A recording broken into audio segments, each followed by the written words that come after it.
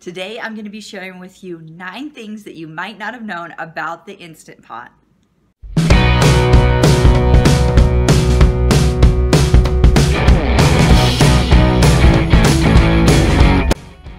Hi, I'm Karen Peterson and I own the blog 365daysofcrockpot.com. I share Instant Pot and slow cooker recipes there pretty much every day of the year.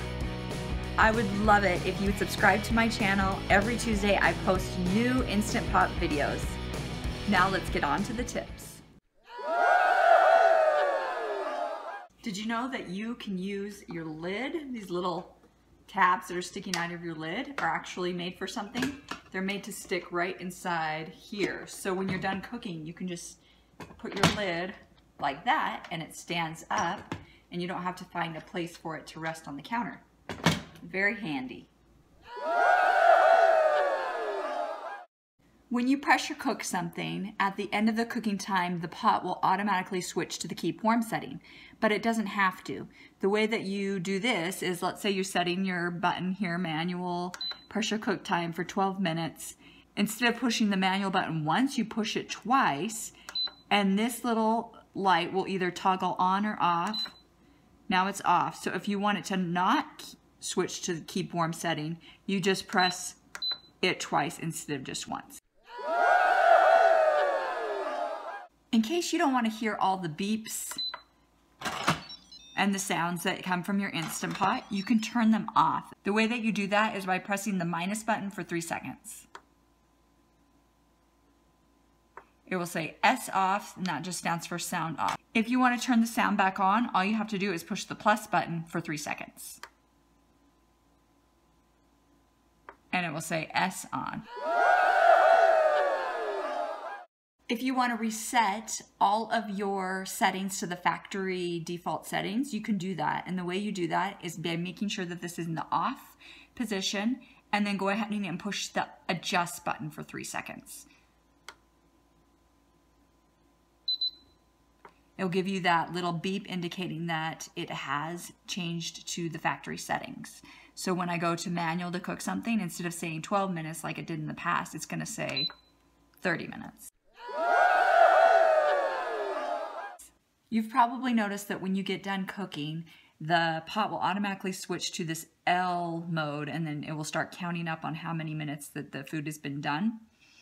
The L stands for lapsed time, so that's what the L is.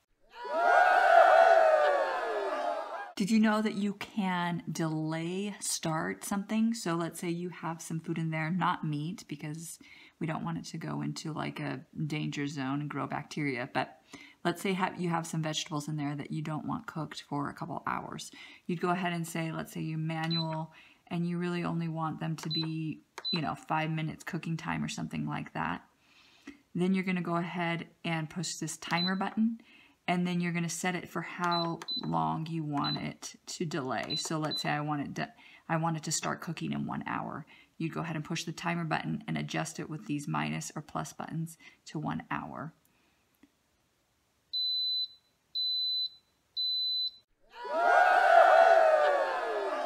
I use the saute button in a lot of my recipes to brown things or to saute things.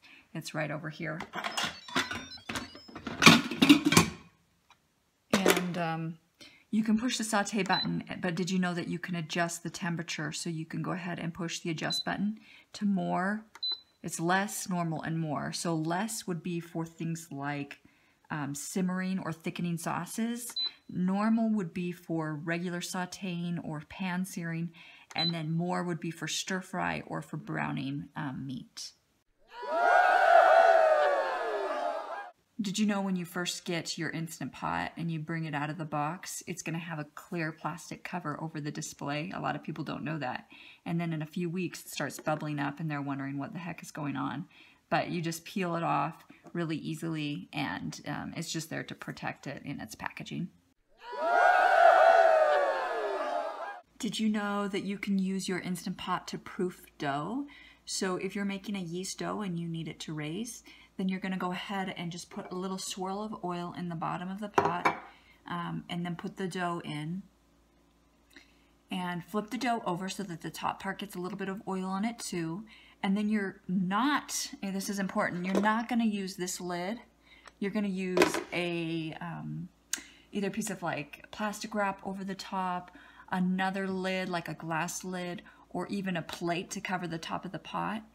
And then you're going to use the yogurt function. So go ahead and push the yogurt button and then adjust it to the less setting right here. And it will take about 30 minutes for the dough to proof. The reason you don't want to use the Instant Pot lid is that the dough can raise and it can push the valve in and it can get the Instant Pot lid stuck and it's hard to get off. I hope this video was helpful to you today. I would love to see you here next Tuesday where I'll share another Instant Pot video. Also, I would love it if you would subscribe to our 365 Days of Instant Pot Recipes Facebook group. You can go ahead and find the link to that in the notes below. If you're on a mobile device, just go ahead and click the title of this video and it will bring up all my notes. Have a great day. We'll see you next week. Bye-bye.